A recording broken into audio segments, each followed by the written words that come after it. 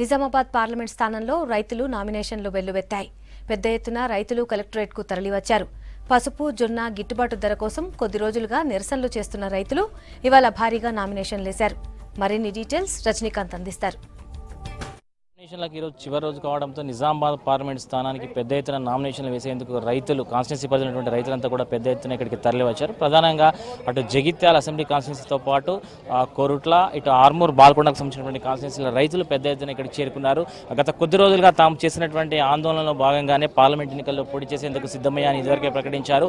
ఇప్పటి వరకు అంటే మొన్న శనివారం వరకు దాదాపు నిజామాబాద్ పార్లమెంట్ స్థానానికి 57 నామినేషన్లు దాఖలేదు. అందులో 51 నామినేషన్లు రైతులవే ఉన్నాయి. ఈ రోజు కూడా దాదాపు ఒక 60 మంది రైతులు ఇప్పటికే నామినేషన్ పత్రాలు సమర్పించేందుకు కలెక్టర్ కార్యాలయం లోపల వైపు వెళ్లారు. బయట దాదాపు ఇంకో 40 మంది రైతులు కూడా నామినేషన్లు వేసేందుకు సిద్ధమయ్యారు. మరోవైపు పసుపు, ఎర్రజొన్న రైతులకు తోడుగా నిజాం షుగర్ ఫ్యాక్టరీకి సంబంధించినటువంటి చక్కెర రైతులు ఎవరైతే ఉన్నారో, అటు నిజాం షుగర్ ఫ్యాక్టరీకి సంబంధించినటువంటి కార్మికులు ఎవరైతే ఉన్నారో వారంతా కూడా ఈరోజు నామినేషన్ పత్రాలు దాఖలు చేసేందుకు నిజామాబాద్ కలెక్టరేట్కి పెద్ద ఎత్తున తరలివచ్చారు. ఈ నేపథ్యంలో ఈ ప్రాంగణం అంతా కూడా హడావిడిగా కనిపిస్తుంది. ఇప్పటికే పోలీసులు ఇక్కడ 144 సెక్షన్ విధించడం జరిగింది. మీరు చెప్పండి, ప్రధానంగా రైతులు ఇంత పెద్ద ఎత్తున నామినేషన్లు వేసేందుకు ఎందుకు సిద్ధమయ్యారు? రైతులు ఈసారి రాత్రనక పగలనక 4 సార్లు ఉద్యమం చేపట్టడం జరిగింది. మద్దతు ధర కొరకు మామిడిపల్లి కానీ మామిడిపల్లి చౌరస్తా, ఆర్మూర్ చౌరస్తాలో వంట వార్పు నిర్వహించడం జరిగింది. 4 రాత్రులు పండుకున్నా కానీ ఏ ప్రభుత్వ అధికారి కూడా రాకుండా, సెంట్రల్ గవర్నమెంట్ స్పందించకుండా రాష్ట్ర గవర్నమెంట్ స్పందించని ఏడలా ఇలా కలెక్టరేట్ నామినేషన్ వేయడానికి రావడం జరిగింది. పెద్ద ఎత్తున 1000 మంది రైతులతో 100-200 మంది నామినేషన్లు వేయడానికి రావడం జరిగింది. ఇలా పండించిన పంటకు ధర లేక రాత్రనక పగలనక కష్టపడుతున్నటువంటి రైతు ఇలా ఏ ప్రభుత్వం కూడా, సెంట్రల్ గవర్నమెంట్ కానీ స్టేట్ గవర్నమెంట్ కానీ ఏ ప్రభుత్వం ఎందుకు పట్టించుకోవట్లేదు? ఇలా రైతులకు తన పండించిన పంట ధర నిర్ణయించుకోలేకపోతున్నాడు. రైతులకు మాత్రం ఇంతవరకు స్వాతంత్రం రాలేదు.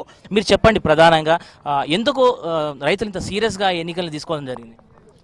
ఏదైతే పసుపు రైతులు గత 13 సంవత్సరాల నుండి 2006 సంవత్సరం నుండి ఉద్యమాలు చేసినప్పటికీ, గల్లీ నుంచి ఢిల్లీ వరకు ఉద్యమాలు చేసినప్పటికీ కూడా పసుపు బోర్డు ఏర్పాటు చేయనందున, పసుపు మద్దతు ధర ప్రకటించినందున ఏదైతే ఒక ఎకరం ఒక్కటికి 1,50,000 రూపాయలు పెట్టుబడి పెట్టి మరి ఈరోజు అమ్మబోతే క్వింటాల్కి 5,000 రూపాయలు లేనందున ప్రతి ఒక్క పసుపు రైతు ఎకరం ఒక్కటికి 50,000 నుంచి 60,000 రూపాయలు నష్టం రైతుకు మరి ఏదైతే నష్టం జరుగుతున్న ప్రభుత్వాలు బాధ్యత వహించాలని చెప్పేసి ఈ యొక్క నామినేషన్ కార్యక్రమం కూడా పసుపు మద్దతు ధర ప్రకటించినందున, పసుపు బోర్డు ఏర్పాటు చేయనందున మాత్రమే ఈ నామినేషన్ కార్యక్రమం తీసుకున్నాము.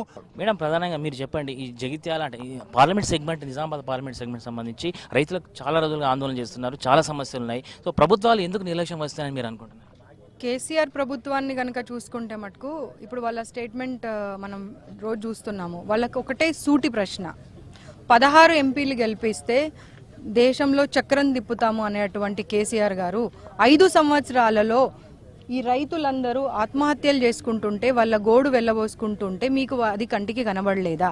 అంటే ఒక బోర్డు తీసుకొచ్చేటువంటి సత్తా లేని మీరు దేశంలో చక్రం తిప్పుతామని మళ్ళీ ఒకసారి ఎవరిని ఫూల్స్ చేయడానికి ఓట్ల కోసం ముందుకొస్తున్నారు అనేది రైతులు అడుగుతున్నటువంటి ప్రశ్న. ఎంతో మంది మహిళా రైతులు ఉన్నారు. మహిళా రైతుల దగ్గరికి ఏ రోజన్నా ఒక మహిళా ఎంపీగా కవిత వెళ్ళి అడగడం జరిగిందా? మీ బాధలేంటి, మీ సాధక బాధలేంటి, నేను ఉన్నాను మీకు అని ఏ రోజన్నా ఒక హామీ కానీ, ఒక అభయం కానీ ఇచ్చినటువంటి పరిస్థితి లేదు. కాబట్టి కవిత గారు పదే చెప్తున్నారు కదా, నేను పార్లమెంట్ లో చాలా సార్లు ఈ అంశాన్ని ప్రస్తావించాను, బీజేపీ పట్టించుకోవట్లేనటువంటి విషయాన్ని ఆమె పదే ఎన్నికల ప్రచారంలో చెప్తున్నారు.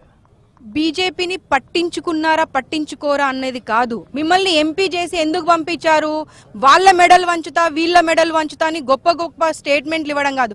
తండ్రి కొడుకులు ఇద్దరు స్టేట్మెంట్ ఇస్తారు, ఇటు కూతురు స్టేట్మెంట్లు ఇస్తుంది. స్టేట్మెంట్ల వరకు పరిమితం అవ్వడం కాదు.